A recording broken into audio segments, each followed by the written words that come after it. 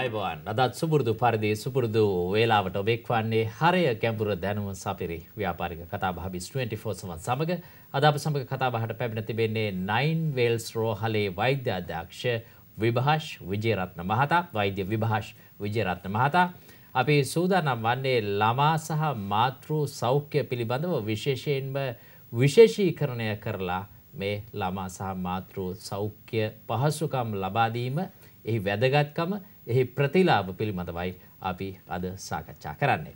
අයිබෝන් කවබෝ පිළිගන්නවා අපගේ වැඩසටහනට. අයිබෝන් චාන්ත. ඇත්තටම දැන් අපේ රට සෞඛ්‍ය ශාස්ත්‍රය ගත්තාම ඉතාම ඉහළින් තියෙන රටක්. ලෝකේ ඉතාම ඉහළ රටවල් සමග කරට කර සෞඛ්‍ය ශාස්ත්‍රයක් තියෙන රටක් තමයි ශ්‍රී ලංකාව. අපේ අනිත් සේවාවන් එක බලනකොට සෞඛ්‍ය ශාස්ත්‍රය ඉතාම ඉහළ පැසසුමට ලක් වෙලා තිබෙනවා. එතකොට මේ සාමාන්‍ය රෝහල්වල දැනටමත් බහුතරයක්, ඒ කියන්නේ වැඩි වශයෙන් මේ ළමා සහ මාතෘ සෞඛ්‍ය පහසුකම් ලබා දෙන අනිත් රෝගීන් සමගම එකට සමහර විට ඒ සඳහා අර විශේෂීකරණය කරලා වෙන වෙනම රෝහල් හදන්න මුදල් වැඩිපුර වියදම් වීම, ඒ වගේ මේ සඳහා වැඩිපුර ආයෝජනයක් කරන්න සිදුවීම වෙන්නට පුළුවන්. හැබැයි දැන් 9 වේල්ස් වගේ රෝහලක් බිහිවන්නේ පෞද්ගලික අංශය මුල් කරගෙන මේ විශේෂීකරණය කරලා ළමා සහ මාතෘ සෞඛ්‍ය පහසුකම් ලබා දීම සඳහා. ඒතර ලෝකයේ ප්‍රවණතාවයක් තිබෙනවා. දැන් විශේෂම සිංගප්පූර වගේ රටවල් වල මේ වගේ ශේෂ්ත්‍රයන් ඉතාම වේගෙන් වර්ධනය වෙනවා. ඒතර ලෝකයේ මේ තියෙන ප්‍රවණතාවයත් එක්ක මේ විශේෂීකරණය කරලා ළමා සහ මාතෘ සෞඛ්‍ය පහසුකම් ලබා දීම වැදගත් වෙන්නේ ඇයි? ඔව්, බොහොම හොඳ ප්‍රශ්නයක් ජයන්ත. අපේ මේ සාකච්ඡාව පටන් ගැනීමේදීම 2004 වර්ෂයේදී 9 වේල්ස් රෝහල ආරම්භ කරනකොට එම ලංකාවේ සෞඛ්‍ය ක්ෂේත්‍රයේ අර විශේෂීකරණය, අපි කියන ස්පෙෂලයිසේෂන්, ඒ පිළිබඳ තදබල අවශ්‍යතාවයක් තිබ්බා. ඔබ නිවැරදිව කිව්වා වගේ රෝහල් තිබ්බා, අපි කියන එකට ජෙනරල් හොස්පිටල්ස් කියලා. ඒ කියන්නේ සියලුම සෞඛ්‍ය සේවාවන් සපයන රජයේ රෝහල් වලට සමාන පෞද්ගලික සෞඛ්‍ය ක්ෂේත්‍රයේ රෝහල් ගණනාවක් තිබ්බා. නමුත් ඒවකට අවශ්‍යතාවයක් තිබ්බා මේ විශේෂී අංශය පිළිබඳව. අපි කියනවා කාන්තා, මාතෘ, ඒ වගේම ළමා රෝග පිළිබඳව විශේෂඥතාවයක් දක්වන විශේෂිත රෝහලක අවශ්‍යතාවය ලංකාවේ තිබ්බා. ඒට පිළිතුරක් හැටියට තමයි මේ රෝහල පටන් ගත්තේ. ඒ වගේම ඔබ නිවැරදිව ඔබ අතින් කියවුණා ලෝකයේ දැනට අපි කියනවා ට්‍රෙන්ඩ් එක කියලා. ප්‍රවණතාවය තමයි එක එක ක්ෂේත්‍රවලට විශේෂඥතාවයක් දක්වන වෛද්‍ය කණ්ඩායම්, ඒ වගේම ඊට විශේෂ පුහුණුවක් ලද හෙද සේවා කණ්ඩායම් සහ අනෙකුත් සේවක මණ්ඩල සමග ඒ පිළිබඳ විශේෂ තාක්ෂණයක් සහිතව එම අංශයේ පමණක් විශේෂීකරණය කළ රෝහල් පිහිටවීම. ඔබ අතින් කියවන කරුණක් තමයි සිංගප්පූරුව. අපි කියනවා gold standard in healthcare. එහෙම නැත්නම් ස්වර්ණමය මට්ටමේ සේවාවන් සපයන ස්ථානය තමයි ලෝකයේ සිංගප්පූරුව.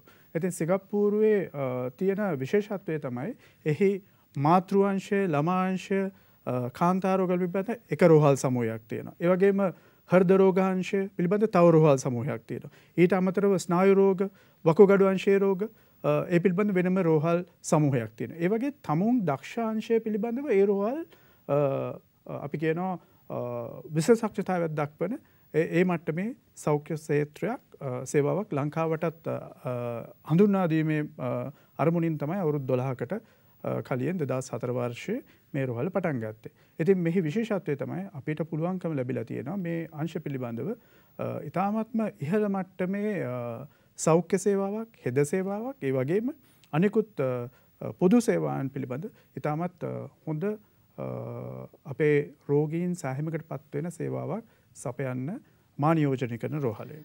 අපි දන්නවා මේ ප්‍රේක්ෂක හිතවතුන්ටත් මේ පැහැදිලි අපි කියමු වඩු කර්මාන්තයේ යෙදෙන කෙනෙක් වඩුවෙක්. ඔහු ඒ ක්ෂේත්‍රයේ ඊටාම නිපුණතාවය විශේෂීකරණය කරනවා නම් ඔහු අගේ එකතු කළ නිෂ්පාදන අලුත් නවෝත්පාදන කිරීමේ හැකියාව උන්ට ලැබෙනවා. ඒ කියන්නේ ඒ අංශයේ ඉහළටම යන්න පුළුවන්. ගෝලීය වශයෙන්, ජාත්‍යන්තර වශයෙන් වෙළඳපොළ පවා ජයග්‍රහණය කරන්නට පුළුවන්. ඒතර මේ සෞඛ්‍ය ශාස්ත්‍රයේ විශේෂීකරණය කිරීම තුළින් ළමා, ඒ වගේම මාතෘ සහ කාන්තා අංශය තුල ඔබලා මේ වන විට දෙකද හතරද 2004 වසරේ සිට වර්ධනය කරගනිපු දේවල් මොනවද? ඒ කියන්නේ දැන් අත්දැකීම් ඇතිනේ. අපි මේ අත්දැකීම් සමග කතා කරන කැමති.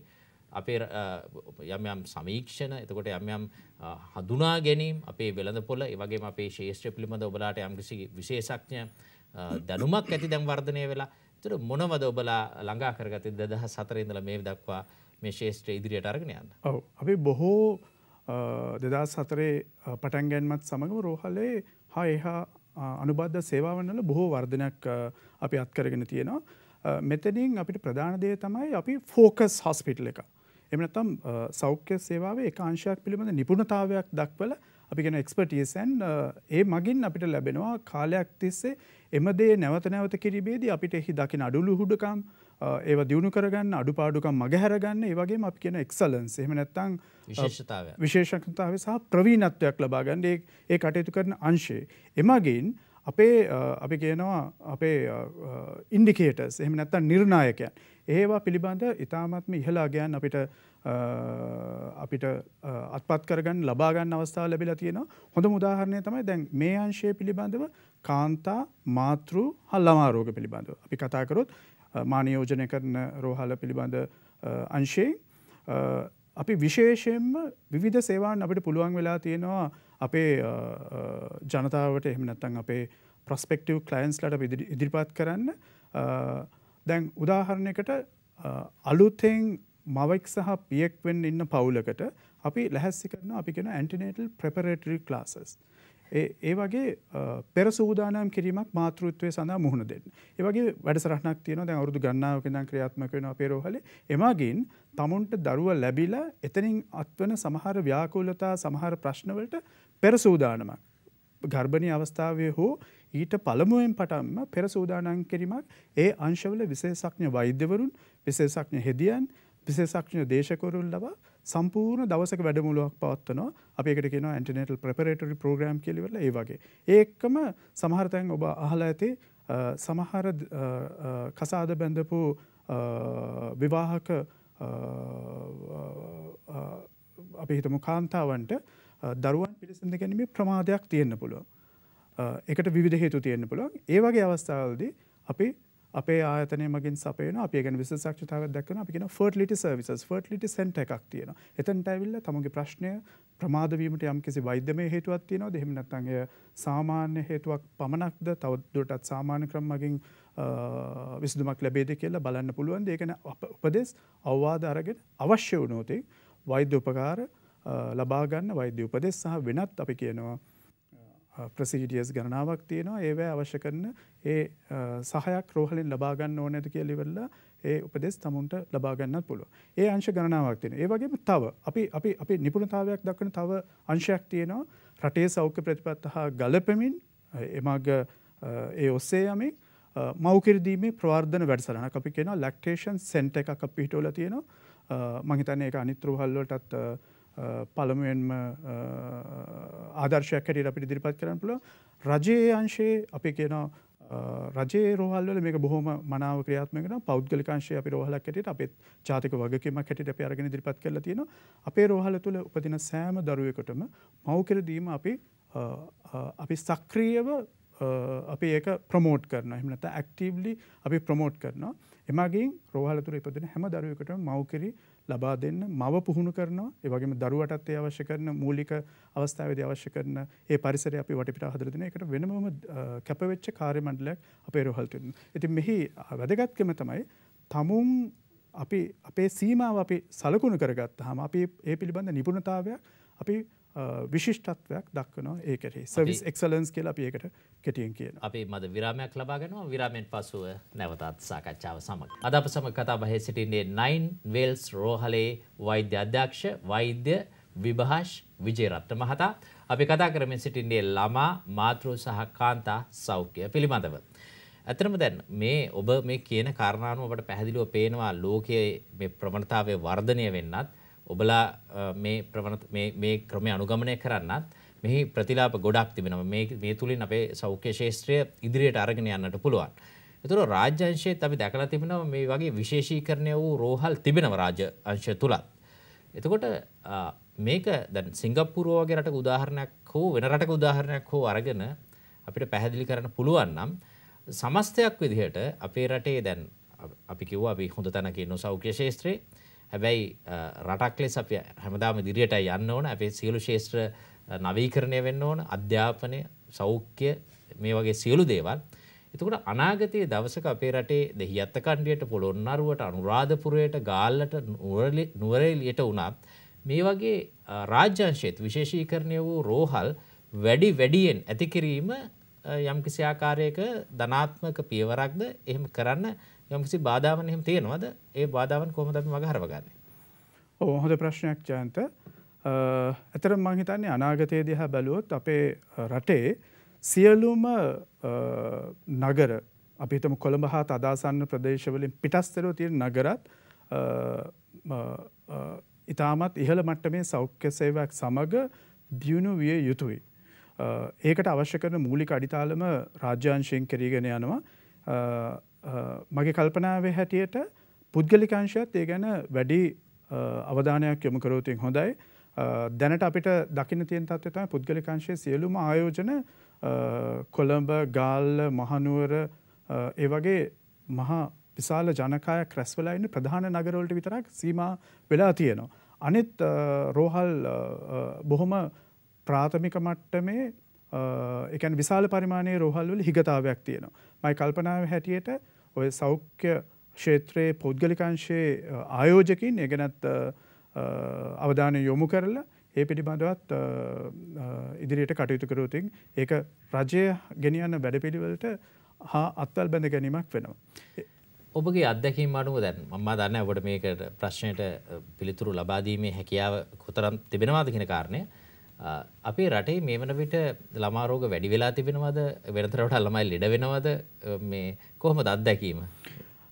වෙනදට වඩා ළමයි ලෙඩ වෙනවා කියලා කියන්න බෑ. ප්‍රධාන දෙයක් තියෙනවා රෝග හඳුනා ගැනීම. දැන් අපේ සෞඛ්‍ය ක්ෂේත්‍රය බොහොම පුළුල් වෙලා තියෙන හින්දා රජය මගින් සෞඛ්‍ය සේවාවන් ලංකාවේ හැම අස්සක් මුල්ලකටම ලබා දෙන හින්දා රෝග හඳුනා ගැනීම, රෝග නිර්ණයන්, රෝගීන් වාර්තා වීම ඉතා ඉහළ මට්ටමක තියෙනවා. ඒකට අවශ්‍ය කරන ප්‍රතිකාර නිසි පිළිවෙලට නිසි පරිමාණයෙන් ලබා දෙන්න පුළුවන්ද නැද්ද කියන එක ඒක මම හිතන්නේ මගේ පතෙන් වෙනස් කාරණයක්. නමුත් රෝගීන්ගේ එහෙම වැඩිවීමක් ගැනම ඔය කලාතුරකින් වාර්තා වන දැන් අපේ ලංකාවේ ඩෙන්ගි වගේ රෝග තත්ත්වයන් වසංගත මට්ටමකින් පැතිරගෙන යනවා. ඒ වගේ අවස්ථා හැරුණකොට වෙන රෝගී තත්ත්වයන්ගේ දරුවන්ගේ රෝගී තත්ත්වයන් වල වැඩිවීමක් තියෙනවා කියලා ඒක පිළිගන්න බෑ. එතකොට දැන් විශේෂීකරණය වූ රෝහල් දැන් ලංකාවම ඉලක්ක කරගෙන ඉදිකරනවට අමතරව අපේ රටේ උපාය මාර්ගික පිහිටීම අනුව අපේ රට වෛද්‍ය මධ්‍යස්ථානයක් කරන්න පුළුවන් කියලත් බොහෝ මත ඒ වගේම විශේෂඥයෝ අදහස් දක්වනවා. විශේෂයෙන්ම දැන් ඔය චීනය, ඉන්දියාව වගේ ලොකු වෙළඳපොළවල් වල ඉන්න සංචාරකයෝ යුරෝපය, ඇමරිකාව වුණත් ඔයගොල්ලන්ගේ වෛද්‍ය වියදම් වැඩි හින්දා අපේ රටේ මෙවැනි විශේෂීකරණය වූ රෝහල් මේ ඔබ කියන අංශය ළමා, මාතෘ සහ කාන්තා කියන අංශයේ ඇති කළා අර මෙඩිකල් ටුවරිසම් කියන. ඒ කියන්නේ ප්‍රතිකාර සඳහා එන සංචාරකීන්ගෙන් ආදායමක් උපයා ගැනීමේ හැකියාව අනාගතයේ අපේ රටට තියෙනවද?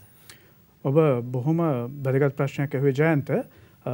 මේ අංශයේ අපි මෙඩිකල් ටුවරිසම් කියන අංශයේ අපි කියන අන්ටැප් මාකට් කියලා. අපි තාම ඒ ගැන අවධානය යොමු කරලා ඇක්ටිව්ලි බොහොම ක්‍රියාකාරීව සක්‍රියව යමක් කරලා දියුණු කරන්න පුළුවන් විශාල ධාරිතාවක් අපි කියන කැපැසිටි එකක් තියෙනවා මේ අංශයේ.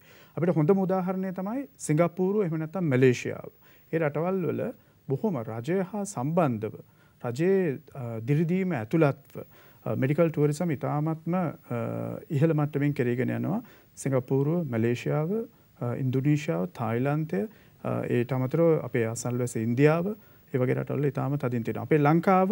අපේ ලංකාවේ භූ විද්‍යාත්මක පිහිටීම අනුව මධ්‍යස්ථානයක් හැටියට අනෙක් ලෝකයේ යුරෝපයට ඒ වගේම ආසියාවේ අනෙක් රටවල් වලට තියෙන කිට්ටු සම්බන්ධකම් අනුව ඒක අපිට කරන්න පුළුවන්. දැනටත් ඉතාමත්ම පොඩි මට්ටමකින් ඉතා පහළ මට්ටමකින් කරගෙන යනවා. ඒ සෞඛ්‍ය සේවන් සපයන්නන්, පුද්ගලික අංශයේ සෞඛ්‍ය සේවන් සපයන්නන්ගේ උනන්දුව මත කරගෙන යනවා. අපි ඒකට උදාහරණයකට මා නියෝජනය කරන රෝහලට විදේශ රටවල් වල රෝගීන් පැමිණෙනවා විවිධ සේවන් ලබාගෙන දරු ප්‍රසූතිය සඳහා ඒ වගේම මම අර කිව්වා වගේ ෆර්ටිලිටි සර්විසස් ලබා ගැනීම සඳහා බොහොම සුළු මට්ටමකින් තව රෝහල් වලට මම දන්නවා හෘද රෝග සඳහා ස්නායු රෝග සඳහා වකුගඩු ආශ්‍රිත රෝග සම්බන්ධයෙන් ප්‍රතිකාර ගැනීමට බොහොම පොඩි මට්ටමකින් තියෙනවා. නමුත් මෙහි තව දියුණු වෙන්න තියෙන අවස්ථාව ඉතාමත් මෙහෙලා. ඒ කියන්නේ මම හිතන්නේ ඉතාමත් දැඩි අවධානය අපි ඉදිරි අවුරුදු 3-5 ඇතුළතදී යොමු කරන්න වටිනවා. අපි මත විරාමයක් ලබා ගන්නවා. විරාමයෙන් පසුව නැවතත් සාකච්ඡාව සමග. අද අප සමග කතා බහේ සිටින්නේ 9 වෙල්ස් රෝහලේ වෛද්‍ය අධ්‍යක්ෂ වෛද්‍ය විභාෂ් විජේරත්න මහතා. අපි කතා කරමින් සිටින්නේ ළමා මාතෘ සහ කාන්තා සෞඛ්‍ය සම්බන්ධයෙන්. අපි වැඩසටහනේ අවසාන භාගයට අපි පැමිණ තිබෙනවා. ඔබ සඳහන් කළා මෙඩිකල් ටූරිසම් වගේ දෙයක් අපිට දිනු කරන්න පුළුවන් එකට ලොකු අවස්ථාවක් තිබෙනවා කියන කාරණේ. දැන් ඔබට ඔබගේ රෝහලට මේ තියෙන අත්දැකීම් සහ ඒ තිබෙන පරිචයත් එක්ක ගලපලා බැලුවට පස්සේ අපිට මොනවද තියෙන ඇයි අපිට මේක කරගන්න බැරි වෙලා තියෙන තාම මේ අර විශාල පරිමාණයේ ඒ කියන්නේ විදේශ විනිමය ගේන මට්ටමකට යටිතල පහසුකම් වල ප්‍රශ්නයක් තියෙනවද? එහෙම නැත්නම් විශේෂඥයින්ගේ ප්‍රශ්නයක් තියෙනවද? ඒක මේ කළමනාකරණය කරලා කරගැනීමේ ගැටලුවක් තියෙනවද? අපිට ඉලක්කයක් තියෙනවද? මේ වගේ දෙයක් ඉදිරියට අරගෙන යන්නට. චයන්ත මම හිතන්නේ අපිට කළමනාකරණය කරගැනීම පිළිබඳ ප්‍රශ්නයක් නැහැ. විශේෂඥතාවය එකට අවශ්‍ය කරන ඒ පිළිබඳව ප්‍රශ්නයක් නැහැ. ඔබ කිව්වා වගේ ඉලක්කයක් පිහිටවල ඒ ඉලක්කයට යාමට අවශ්‍ය කරන මැදිහත් වීම එහෙම නැත්නම් මේ මඟ පෙන්වීම අවශ්‍යයි. ඒ පිළිබඳව මම හිතන්නේ රජයේ මූලික පියවර ගැනීම අවශ්‍ය කරනවා පෞද්ගලික අංශයත් සමග. ඒකම තව එක දෙයක් තියෙනවා. ඒ පැත්තෙනුත් සමහර පෞද්ගලික රෝහල් ඒක ඒ අවශ්‍යතාවය පරිපූර්ණ කරගැනීමෙන් පවතිනවා. ඒ තමයි අන්තර්ජාතික පිළිගැනීමක් අපේ පෞද්ගලික අංශයේ රෝහල් වල ලැබීම. දැන් මම දන්නවා රෝහල් කිහිපයක් අපි කියන ඉන්ටර්නැෂනල් ඇක්‍රඩිටේෂන් එකක් කියලා ඉන්ටර්නැෂනල් ඇක්‍රඩිටේටඩ් හොස්පිටල් ප්‍රමිතීන් පිළිගැනීම ඒ රෝහල් කිහිපයක් ලබාගෙන තියෙනවා. මා නියෝජනය කරන රෝහලත් ඒ වගේ අන්තර්ජාතික පිළිගැනීමකට ප්‍රමිතියකට වැඩපිළිවෙලකට කරා වැඩ කටයුතු කරගෙන යනවා. ඒක ටිකක් බාහිර කාර්යයක්. විශාල විනිමය ප්‍රමාණයක් වැය වෙනවා. විශාල විදේශ විනිමය ප්‍රමාණයක් වැය කරන්න වෙනවා. ඒ වගේම අන්තර්ජාතික කණ්ඩායම් එක්ක වැඩ කරන්න වෙනවා. ඒ අන්තර්ජාතික මට්ටමේ ප්‍රමිතියක් ලබාගත් රෝහල් අපි හිතමු 10ක් 12ක් විතර පෞද්ගලික අංශයේ ඇති වුණාම අර අන්තර්ජාතික රෝගීන් ලංකාවට මෙඩිකල් ටුවරිසම් සඳහා රැගෙන ඒමට බාධාවන් බොහෝ 80%කින්ම ඉවත් වෙනවා. ඊට අමතරව සෞඛ්‍ය අමාත්‍යාංශය රජයේ අපිට අවශ්‍ය කරන නිසි මාර්ග පෙන්වීමක් කරන ඉලක්කයක් ලැහැස්ති කරලා ඒ ඉලක්කයට ගමන් කරන්න කණ්ඩායමක් හැටියට යොමු කරොත් ඒ ගැන ඒක අපහසු කාර්යයක් නෙමෙයි ඉලක්කය සපුරා ගන්න එක. අපි අතරම අපිට තවත් බොහෝ කාරණා කතා කරන්න තිබුණත් අපේ වෙලාව හරස් වෙනවා. අපි ඔබට බොහොම ස්තුතිවන්ත වෙනවා අපේ සාකච්ඡාවට පැමිණීම සම්බන්ධයෙන්. අපි අද සාකච්ඡා කළේ 9 වෙල්ස් රෝහලේ වෛද්‍ය අධ්‍යක්ෂ වෛද්‍ය විභාෂ් විජේරත්න මහතා සමග අපි අද Biz 24 සාකච්ඡාවෙන් සමුගන්නවා. අපි යාලෙත් මෙවැනිම සාකච්ඡාවකින් හමු වෙමු.